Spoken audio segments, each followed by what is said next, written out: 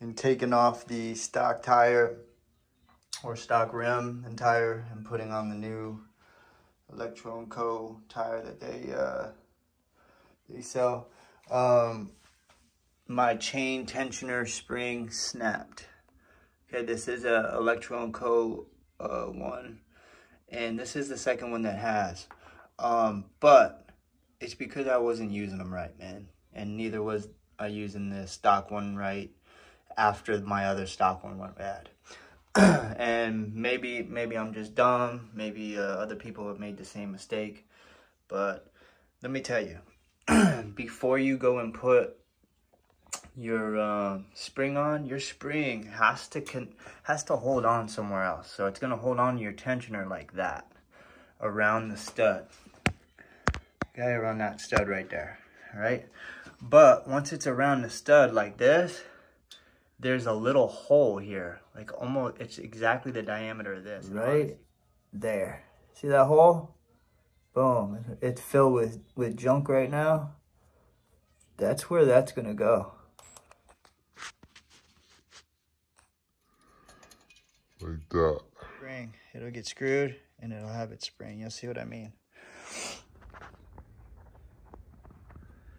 Okay, so it's better to flip your bike over with the chain tensioner, man. I already had the other part done. So that hole, it's got to go into that hole. I'm going to take it apart just to show y'all what it has to do, okay? So, man, I had just figured it out, man. There's a hole right there that spring's got to catch on. You see it? Right here. See that hole? Hopefully y'all are seeing that, okay? I didn't know that, so mine was just sliding right here. See all that scrape?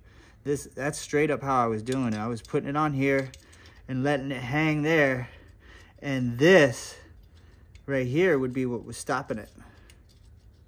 See that? That's what was stopping it. And and I was tightening that. That's wrong, man. You gotta put it on like this and into this hole right here. So it's around the stud, in the hole, and if you got Electro & Co.'s, you're gonna have to make that hole bigger somehow. Okay, let it hang right there. I already have my chain and everything put together over here. I'm gonna slide this up on the chain tensioner, okay? Everything straight. This chain's dirty. And then I'm gonna put this on the stud, but I'm gonna put it around the spring first. Okay, I hope y'all can see that. See, I'm just taking it, it's in the hole, pulling it up, sliding it over like that and onto the stud. Okay, and then I'm gonna fiddle, and that's just hanging there for a second. Fiddle this to where it goes in there like that. And now when I lift this up, see it's on that chain, it's on the tensioner and stayed in the hole. Now I'm just gonna screw that stud. It's way easy to screw the stud. Flipped for this. Voila, figured out, man. Alright, you can see the chain tensioner actually functions. Look at that. Actually working chain tensioner now. No zip ties.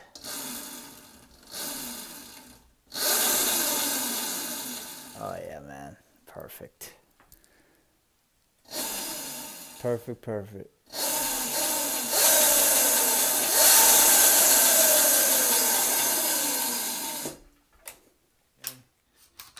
Goes all the way down like that.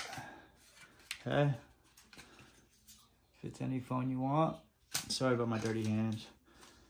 Boom, tripod. Any size you want. Goes all the way to 62 millimeters. Or 62 inches. I mean, it goes up to my face, man.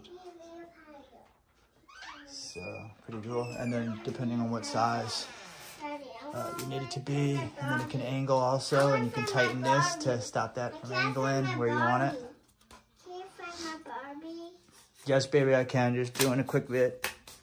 It's over as short as you want it. Fold it. Shortest.